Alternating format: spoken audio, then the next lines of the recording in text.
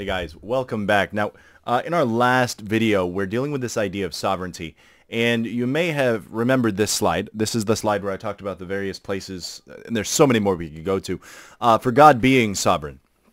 And Isaiah 10 deals with Assyria. Romans 9 deals with Pharaoh, who's just this wicked man, and God sets him up for the fall. And then you've got other passages that deal with individuals who God either blinds or opens their eyes or withholds them from sinning. And the Bible is full of these situations of God holding back people or basically letting them go and letting them go full force. And so let's take in this side note, let's take a look at a few of those things. Again, it's a little bit outside the vein of Ecclesiastes, but I want to cover it because it's going to be an important topic that Solomon's going to build on. And I at least want you to be aware of what's going on in these passages. Now, the first passage here is the one here in Isaiah chapter 10, verse 5. And obviously, God's people were very wicked. They weren't doing the right thing. And God is trying to draw attention to that. And then in process, what he does is he disciplines them, like a father disciplining a child, only this is a little more severe. And what he does is he's laying it out for him, and he's saying, listen, you have rejected me. You have chosen not to do what I've asked, which again draws us back to our side note when we talked about dice and wisdom. Because God expects a certain level of behavior, he's not going to be bound by us. So it's not like we can come and be like, you will always obey me. He's still sovereign.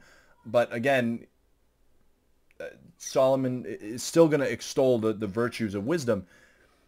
But when we reject God, that's where some of this stuff comes into play. So let's just read this section together. So again, if you want to join me, we're in Isaiah chapter 10, and we're going to be here in verse 5. Now, in Isaiah 10, verse 5, it says this, O Assyrian, rod of my anger, and the staff in their hand is mine indignation. So again, Assyria is coming into the picture expecting to be in control, expecting that all of this stuff they're about to do is their own decision. But God is reminding them, like, no, you guys are an instrument of my wrath. Just remember that. And in fact, God is going to go so far as to say, Assyria, you thought in your heart to do this. I was using you to do this, but then you went too far. And so now I'm going to judge you for that. So look at verse 6. I will send him against a hypocritical nation. Against the people of my wrath will I give him a charge. To take the spoil, to take the prey, to tread down like the mire of the streets. Okay, so he's saying all this stuff that you think you're going to do, it is me who is sending you there to do it. And so this isn't a shock to God. This isn't like, oh, it's out of my control. Like God is literally saying, I am sending you to do this. Now, let's keep going. Verse 7, howbeit, he meaneth not so, neither doth his heart think so, but it is in his heart to destroy and to cut off nations not a few. For he says, are not my princes altogether kings? Is not Calno as Carchemish, and is not Hamath as Arpad? Is not Samaria as Damascus?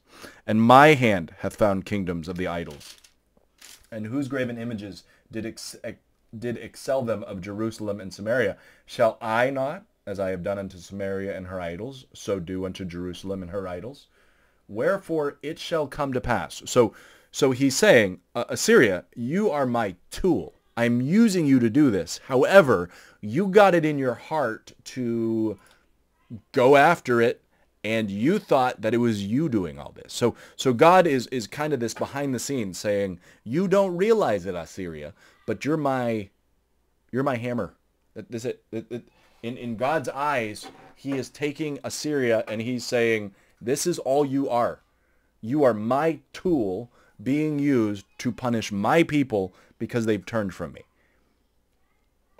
And Assyria is like, yeah, look at how great we are. Look what we did. And look at how God responds. So just a taste of God's sovereignty in all fronts.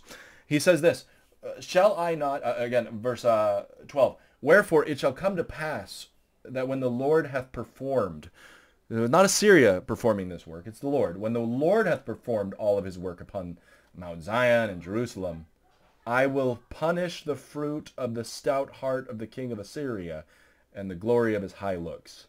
For he saith, by the strength of my hand I have done it, and by my wisdom, for I am prudent, and I have removed the bounds of the people. I have robbed their treasures, and I have put down the inhabitants like a valiant man.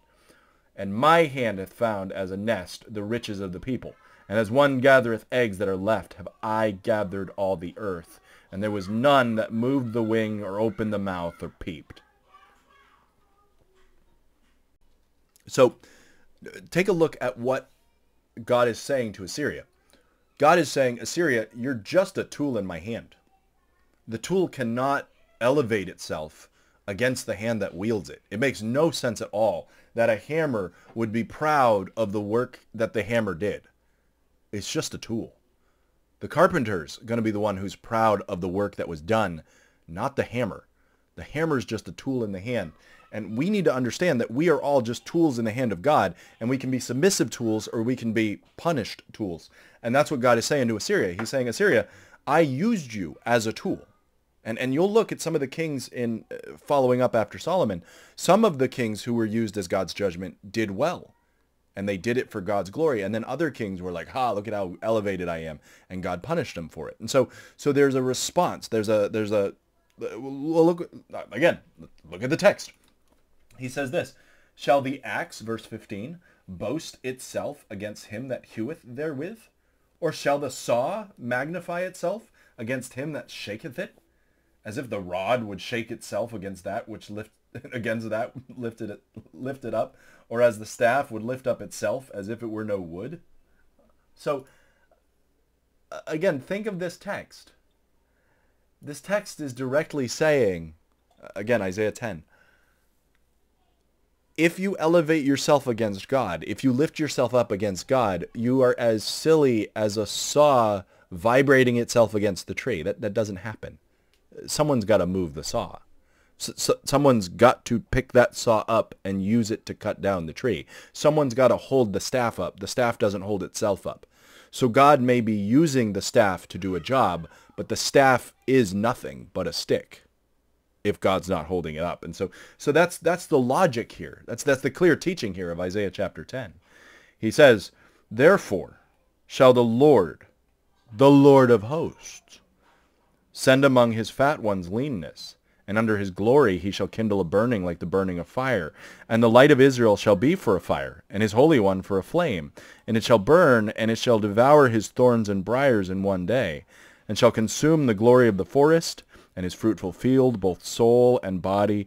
And they shall be as when a standard bearer fainteth, which is a pretty big deal. And the rest of the trees of the forest shall be few, that a child may write them.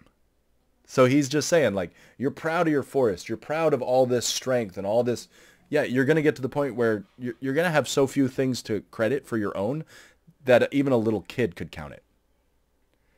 And again, he's rebuking Assyria and saying, Assyria, I'm going to deal with you for your pride, but I'm still going to use you.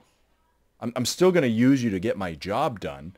But I promised to Israel I'm going to protect a remnant. So even though you think that you're going to utterly obliterate them, I'm not going to let you. And I am going to preserve a remnant, and that's where the rest of that passage goes.